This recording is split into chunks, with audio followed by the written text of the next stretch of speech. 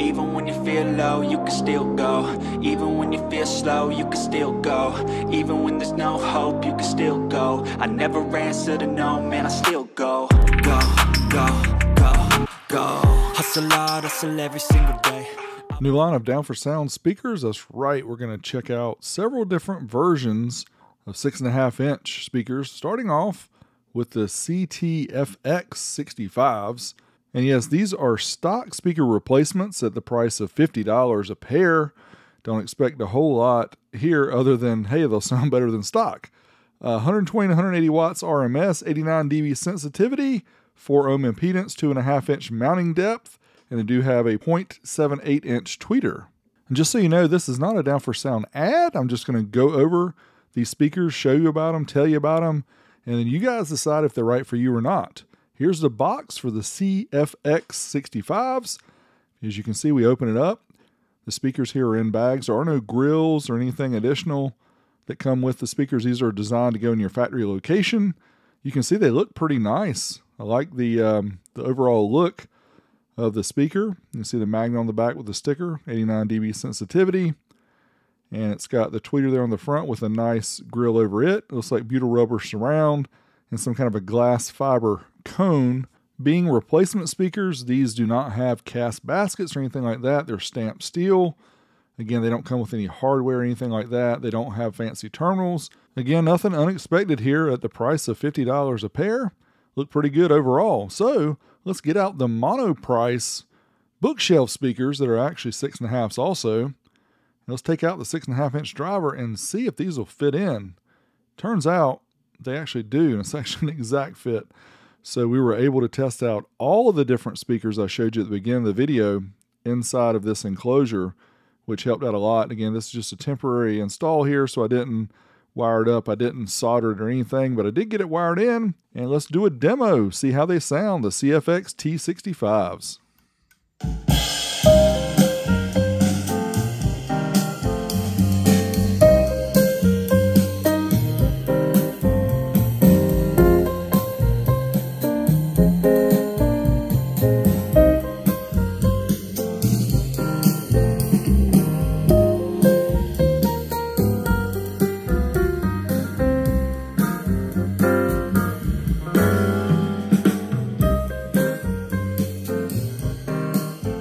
Cool it down with some ice flow.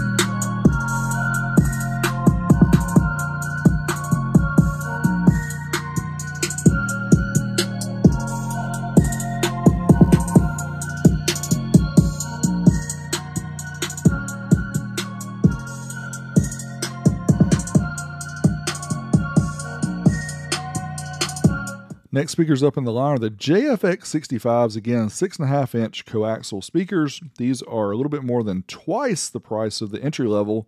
These are $120, which for many manufacturers, that is kind of an entry level price. 2 3/4-inch mounting depth, push terminals, hybrid honeycomb glass for the cone material, which is kind of unique, and you'll see it when we take it out of the box what that looks like. But speaking of the box, Down for Sound always does a great job making their boxes look, I don't know, display worthy. It's kind of funny because most people who buy this stuff probably throw their boxes away, but I really like to keep this stuff around. Here's additional specs. You can see the frequency range, also the 200 watts RMS, mounting depth, and the cutout, all that stuff. And there you can see the speaker itself looks really nice. It does come with install hardware for screws for mounting the woofer, and also some sticky material there for sticking things. The grill here shown together, also separate. You do mount the mounting ring part to the back of the speaker and then mount the grill to the front. I will show that here in a little bit, But here you can see this hybrid cone material, which is some kind of a honeycomb glass. Looks really slick. Also, the butyl rubber surround is nice. For durability, those tend to last a lot longer than the foam surrounds. And of course, we have these cool push terminals. We have this cast aluminum basket and just really nice looking speaker here. Looks good, but does it sound good? We'll find that out in a minute. These push terminals here can accept around 12 gauge wire. I always like push terminals when you can use those. And here's the grill put onto the speaker. Just looks really slick. You can tell the engineering that went into these. Looks really, really nice. Will look good in your install. Now these did also fit in the monoprice cabinets.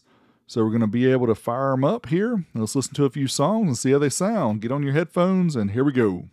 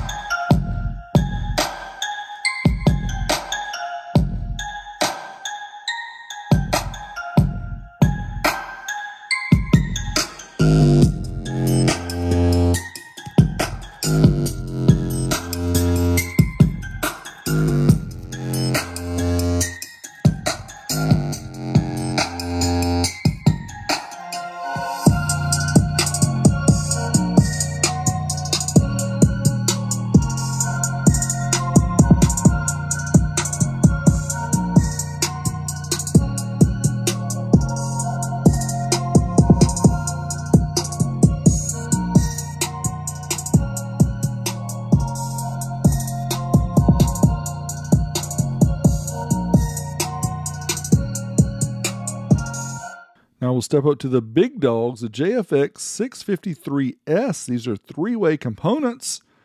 You can see here on the Down4Sound website, we're going to click here. These are currently going for $399.99. Again, there may be price changes between when you see this video and when they're actually available at a later date for purchase. But as the time of this video, $400, which for a three-way component system, that's a pretty good deal. So let's take a closer look here.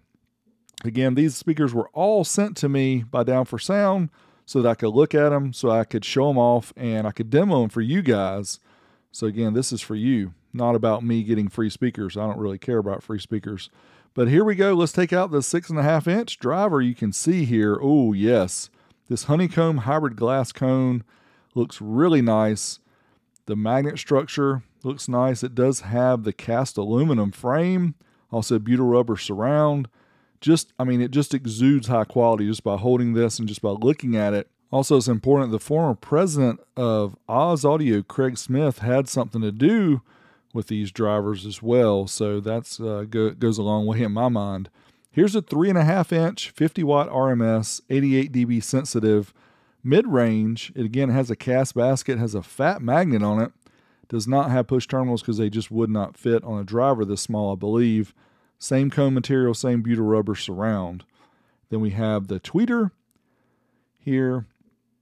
It's I believe it's a 1-inch tweeter. Has a 1-inch mounting depth, 90 dB sensitive, 5 kilohertz to 20 kilohertz, 45 watts RMS. It does have a ring around it, and it is aluminum encased so that you can mount it easily using this ring. So it looks pretty nice. So I have to see how it sounds. Then we have the passive crossovers. This is a three-way setup. So you have these air core inductors in here, some high quality components, and it's a very nice looking, reminds me of the old MB Quart crossovers. You do have the plus 3 dB, 0 dB, and minus 3 dB there for the tweeter, which literally means 0, minus 3, and minus 6, because there's no adding anything with a passive crossover. Anyway, there's a setup, looks pretty nice. Now let's install these once again into the bookshelf speakers. And here, these are nice. I love having these push terminals. Makes it super easy to hook these up. So we got the positive and negative. Stay on there really tight. There you can see everything. We get it mounted into these bookshelf speakers. And again, all three of these 6.5 inch are the same exact size, so they fit perfectly into this test box I was using. We'll get it wired up here using the three-way passive crossover. The one thing to note here is on the end, the tweeter positive and negative is reversed. So I actually had it hooked up wrong there in that picture. Now let's do a demo, seeing here what we've got set up. Again, the 4-inch and the tweeter are free air. We do have the JP34AB amplifier. Let's get it powered up. Let's see how it all sounds together. Let's SQ it up the three ways here, down for sound, with the JP34AB, Smoke Jacket Blues.